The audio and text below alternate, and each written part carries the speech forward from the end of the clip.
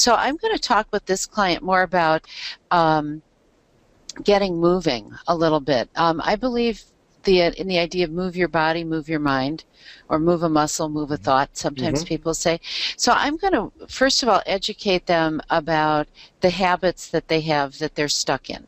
And they will, of course, have to give me some information about the ways they feel stuck. But we'll look at whether or not breaking into some bad habits might be helpful, especially the kind of habits of coming in from work and sitting down and not doing anything, or just ordering, I call it cooking by phone. Hello, Domino's. That I want them to start thinking about shifting just little habits to move around a little more. But I want them to work on the idea that they have no control over anything but their own choices. So I'm talking about look at control versus influence. This is more of a conversation than it is a method.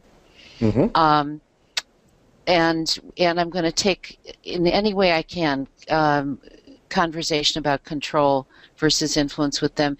And then I'm going to work on their idea. This is the person who says, I just can't do it. Well, I can't exercise. I can't eat right. I can't tell my boss I need a different shift. And I just want to do a language shift for a while. And every time you say I can't, say I won't. Because I think I won't. And I'll tell you, people do not like that. They'll say, well, but I can't. And I'll say, that may be, but you also won't. And I would like to see what you feel like if you say, well, I won't talk to my boss. Because they get a little agitated of what are you saying to me here? I'm saying that you won't. And if you just say that, you start feeling a little bit more control.